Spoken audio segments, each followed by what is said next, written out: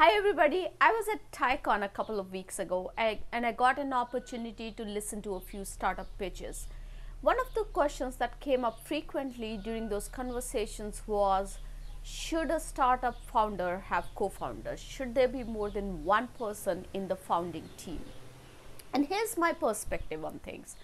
I think you should absolutely have a co-founder. It's important to have a co-founder.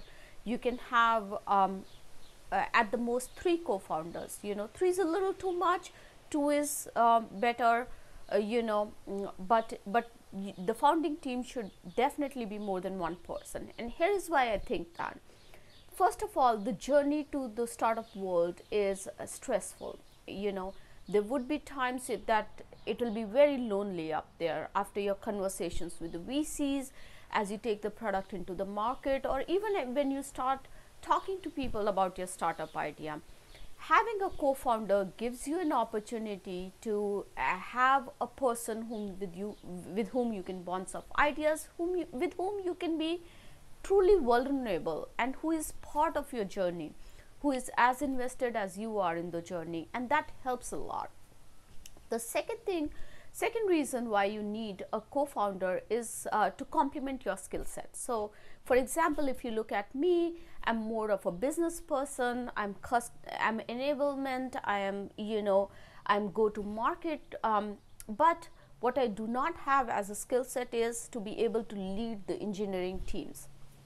And so if I found a startup, that's what I would be looking for in a co-founder.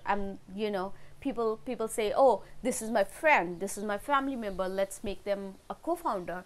But that's not what a co-founder should be. A co-founder should be someone who complements your skill set, who helps you lead better because he or she has that understanding that you do not, in terms of leading the team or in terms of leading the functions.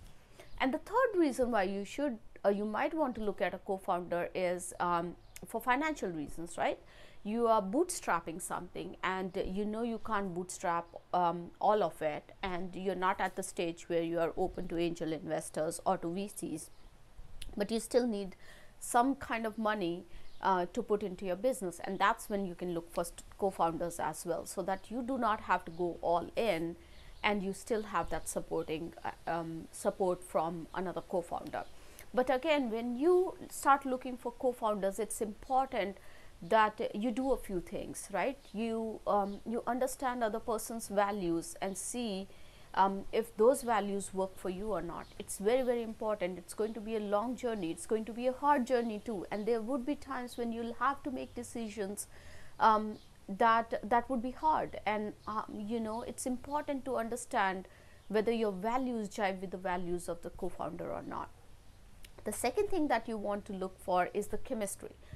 Right, you can't be butting horns with each other all the time, but there should be times when you should be able to talk about things freely without the fear of how the other person is going to perceive it, right? And to be able to make the decisions that's right for the startup versus what's right for you or for the other co-founder. So to give you an example, one of my friends who is a serial entrepreneur in the Silicon Valley, and comes from a technical background. So what he does is he spins off these companies, but he appoints CEOs in these companies. He is not the CEO. And the reason why he is not the CEO, he told me, was because, Rashim, I don't have the domain knowledge, right? I don't know about the industry. I don't know about the vertical. I know about the technology. So that's why I bring in these smart CEOs who know how to run the business in that vertical. And that's perfectly right. That's the right way to go about it. So that's my view on whether you should have a co-founder or not in your startup. Let me know what you think about having co-founders in the startup and what's your perspective. I'll be reading all the comments and replying to them. Bye.